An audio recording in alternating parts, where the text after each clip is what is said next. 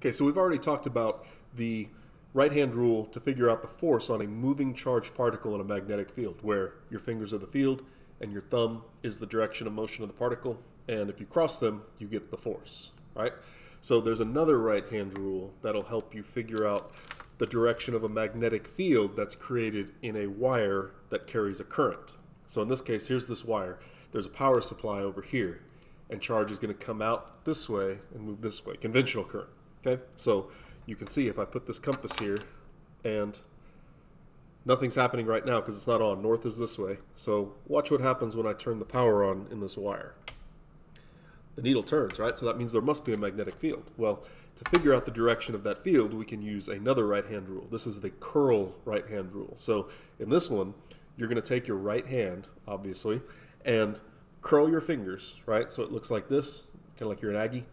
And your thumb is going to represent the direction of the current, and your curled fingers will represent the direction of the magnetic field. So if you notice, this is going to make a loop that goes this way, right? So again, if I want to know the field down here, right, I take this wire and I point my thumb in the direction of the current. And the way I do it is I keep my fingers like this, and I just put my fingers where I want to measure the current, and that'll show me the direction. So under the wire, I put my fingers under the wire, and you can see they're pointing down. And so when I turn the power on, field points down. Okay, well, what about on top of the wire? So finger pointing this way, sorry, thumb pointing this way, wrap it around, and my fingers point that way.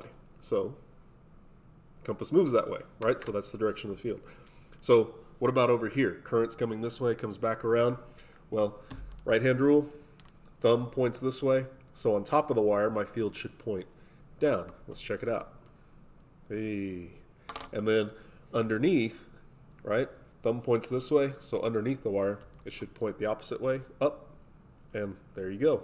So I have another thing we can look at to kind of show you this. Here's this wire, right, and this wire comes in here, and it goes up this way, and so I'm going to put it here so that you can look at the wire coming out at you. And what I'm going to do is put some compasses on there and connect some wires to it. So I'll put the red wire here so current comes in, and then you're going to see the current coming out this way. So connect this up here, and now I'm going to put some compasses all around like this, and we'll be able to turn the power on and see the direction of the field. Right? So notice all those compasses are pointing north right now. So when I turn the power on, watch what happens to all these compasses.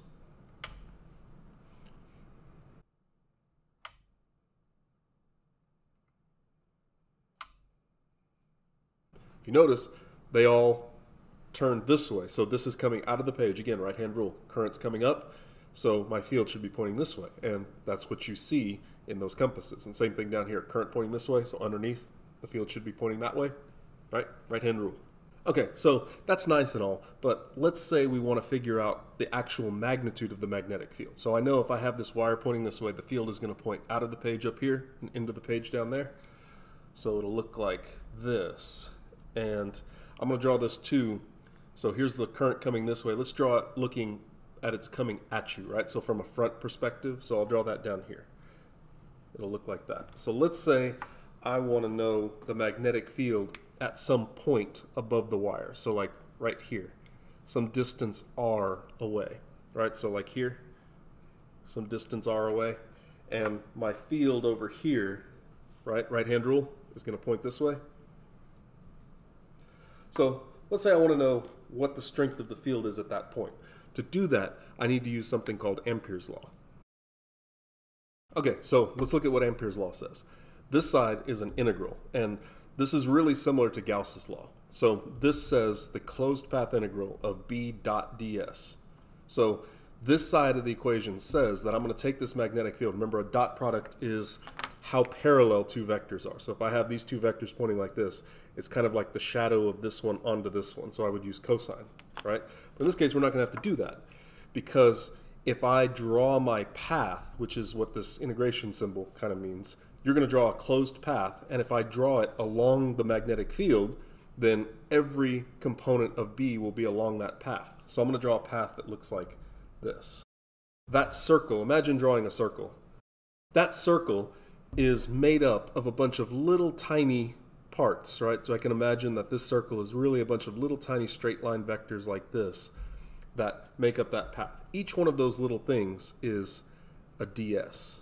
And so if I add the magnetic field along each of these little ds components, these infinitesimally small components, that's going to give me this side of the equation. So this side of the equation, if I do that closed path integral along ds, it's really just going to be the magnetic field times the length of the path. And the length of a path, if I go in a circle, is the circumference of the circle, which is 2 pi r.